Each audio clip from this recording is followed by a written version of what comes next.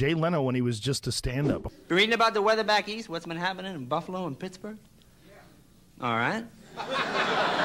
This man will back me up. It's the same man who talks to the television at home. Look out, Kojak! Thanks, viewer! Before he hosted the Tonight Show, was one of the best comics alive. I guess it's upcoming issue, July.